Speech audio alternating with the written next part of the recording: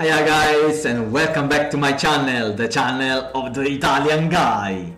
If you don't know me yet, this is Giuseppe, 47 years old, and I have been following the keto correct way of eating. I don't consider it to be a diet for 2 years and few days so far. Today I'm going to show you another savory recipe. We keep posting savory recipe on the channel after a lot of sweet recipes. Today I'm going to show you the keto parmigiana zucchini, or courgette as they say in the United Kingdom, with bechamel, gluten-free and egg white free. Let's see straight away how to make it. Okay, let's start our zucchini parmigiana by preparing the bechamel. 200 milliliters of heavy double cream in a saucepan.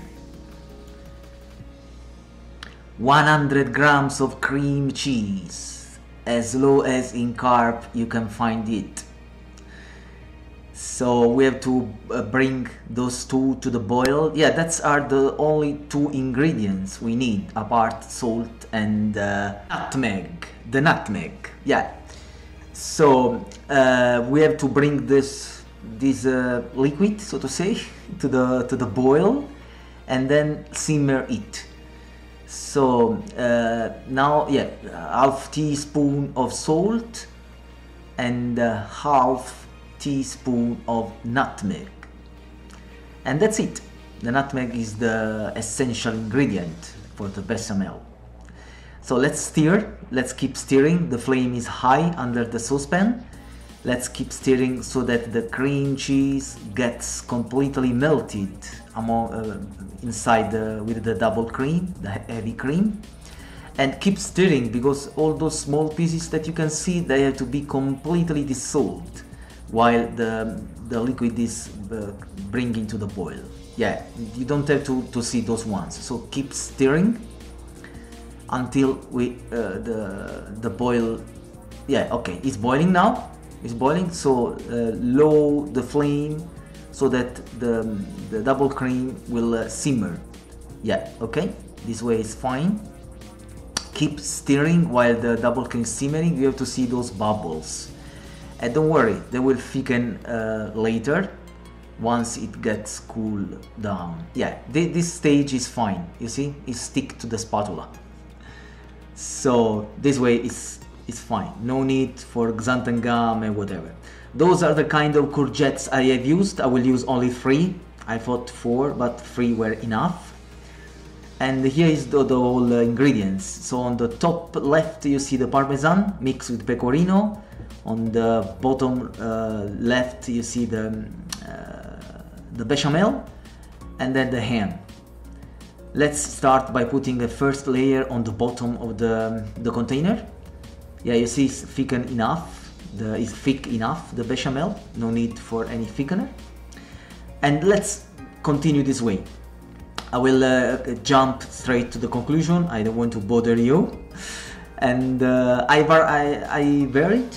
I put first ham, then bechamel, then the parmesan. I changed the order of those ingredients, so feel free. I have fun in doing this.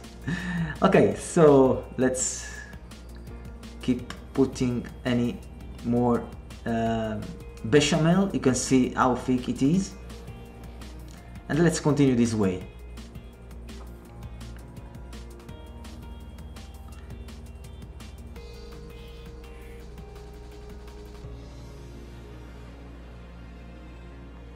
Okay, we are almost ready now. This is the last layer. And I put some parmesan on the top so that you can activate the grill function of your oven, so that you have a gratinated effect on the top, as you will see as you have seen in the picture, in the thumbnail picture of the video.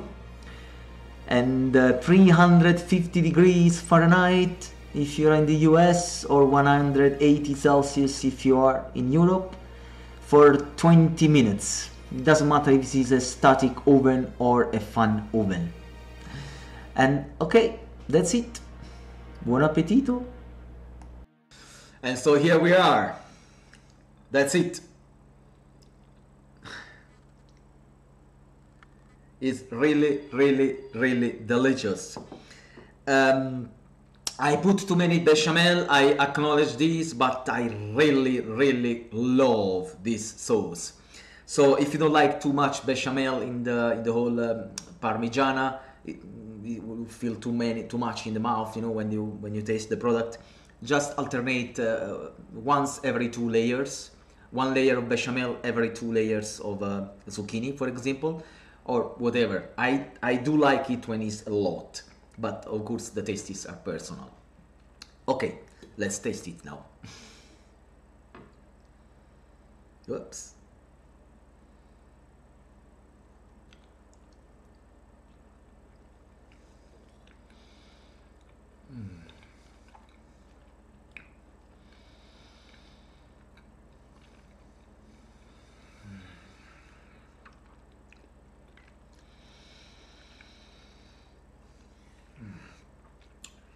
I am in heaven.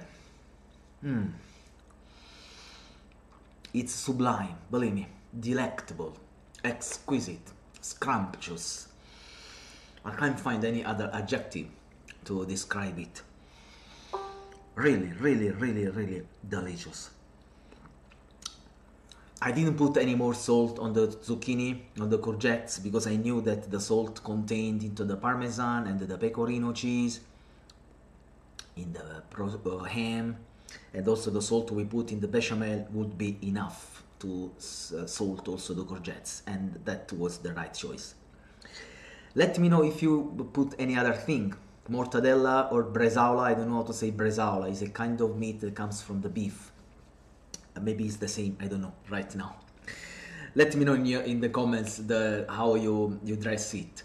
So you don't need any other addensante, thickener in English, for making the bechamel. No xantangam, no agar, no guar. I don't know how to pronounce it right now.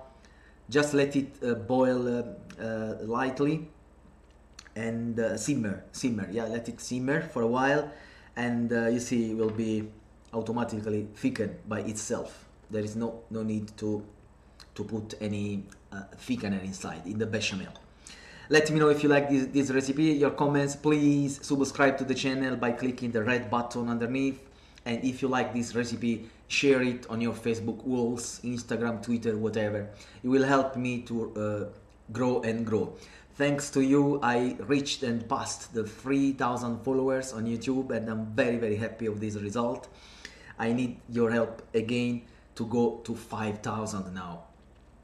I really appreciate the comments that you guys put underneath, the praise you give me and the encouragement you give me to continue.